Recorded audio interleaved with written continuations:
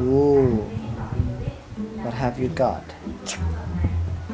What have you got there on your hand? What is that? A sword? How do you remember that word? I would say one word and he could remember it for like months. Xin chào anh chị và các bạn. Đến với một vlog khác của Anniefam.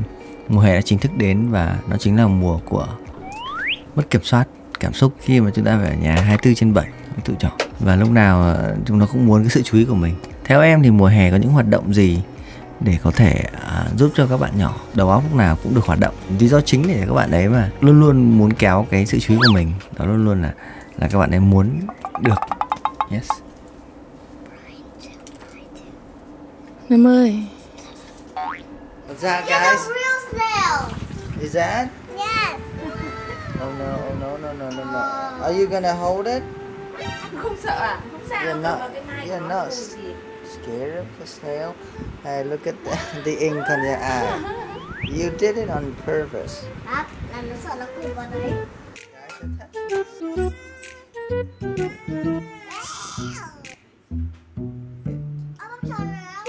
Quả này cho thấp xuống được à? Hay nhỉ? À, bỏ thanh giữa ra. Yeah. So it's getting inside that one. So getting inside the shell. Funny snail. Rũ mãi nó mới ra đấy, 4-5 nước rồi nó mới ra. Cái này bám chặt thật đấy. Đấy, giống em ấy. Em bảo với anh hả?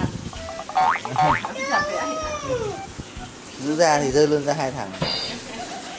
Let me see this spot. Wow. Okay, you did it on purpose. They wanted to like do the makeup that makes you look like Blackpink.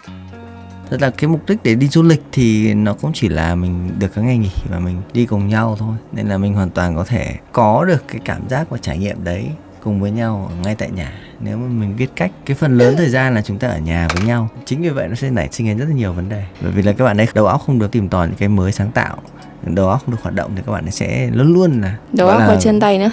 Đầu óc và chân tay luôn luôn sẽ tìm cách để gây rối. Đúng rồi.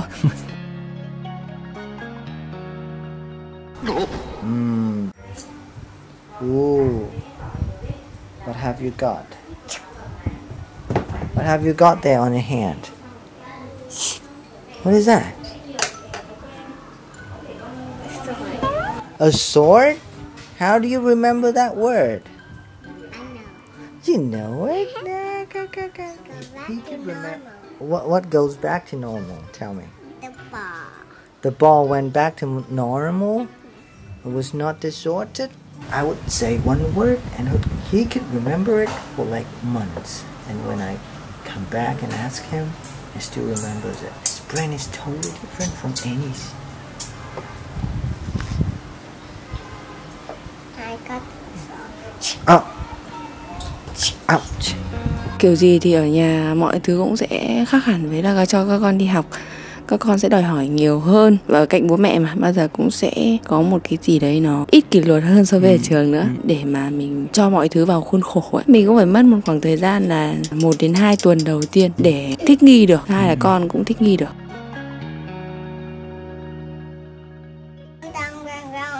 It's hot a little bit or more. Is it a little bit hot? Yes. I think it's still burning. It's really hot down there. You wanna see the sun? Yeah. It's so bright. I'll pull the curtain up. I'll pull it up and I'll show you how hot it is. Yo! I cannot see it. I cannot add more. Have the AC inside.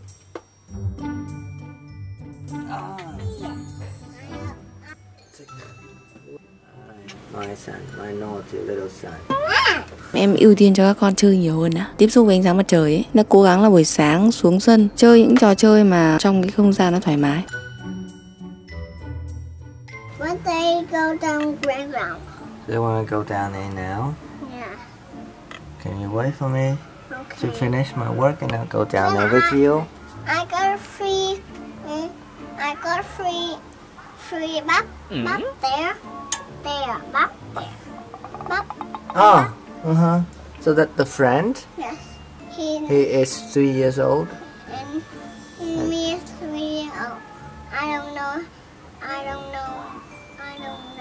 He's 3 years old or no. So why did you say 3 bop? What is 3 bop? Bop. Oh yeah. So like there are 3 of them. Yes. The bop 1, bop 2, and bop 3. Yes. Oh. So you are bop 2. And here.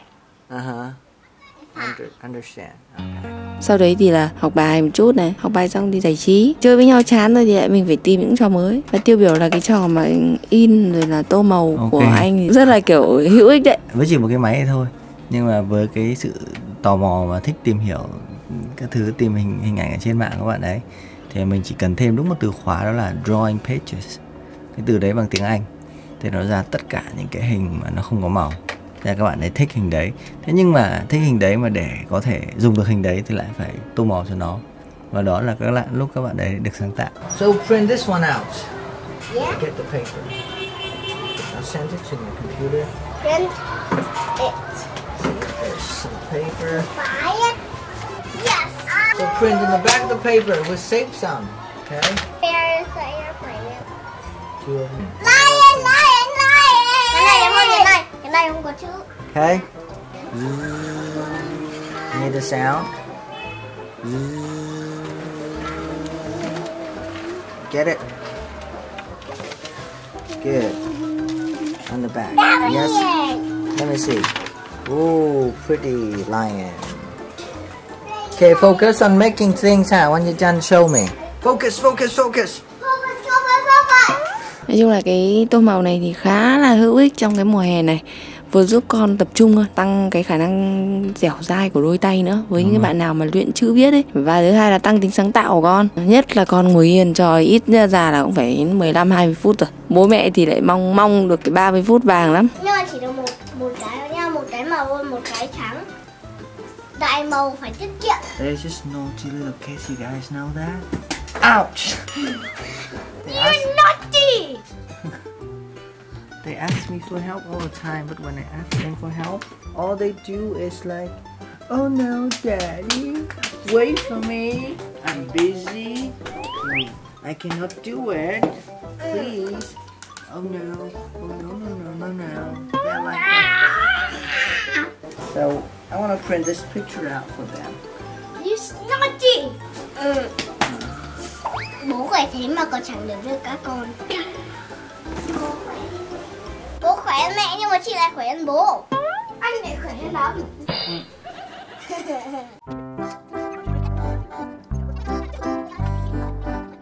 What are you gonna do with that picture?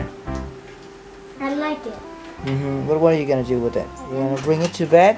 Hug the picture? Yes. Is it out yet? No. Oh yay! So that's the picture. It's good. Son Goku. Wow. Did I print for you today yet? Not? You didn't choose anything yet. Okay, so you choose a picture. Think about that. Where? You think Two about and five. You picked a lion.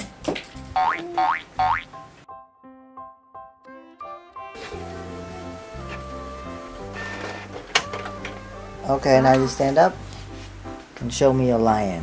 You like there's lion? Yes. Oh, it looks like you.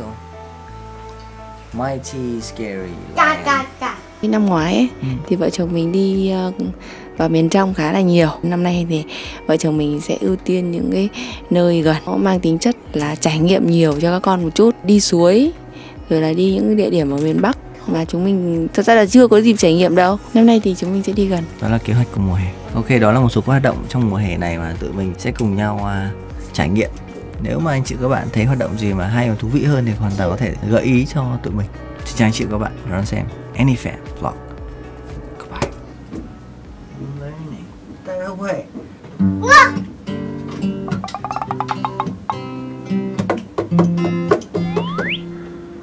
Daddy. I like your eyes, you look away. pretend not to care. I like the dimples on the corners of the smile you wear. Okay. I like your shirt, I like your fingers, not the way that you smell. To be your favorite jacket just so I could always be near. I loved you for so long, sometimes it's hard to bear. But after all this time, I hope you wait and see.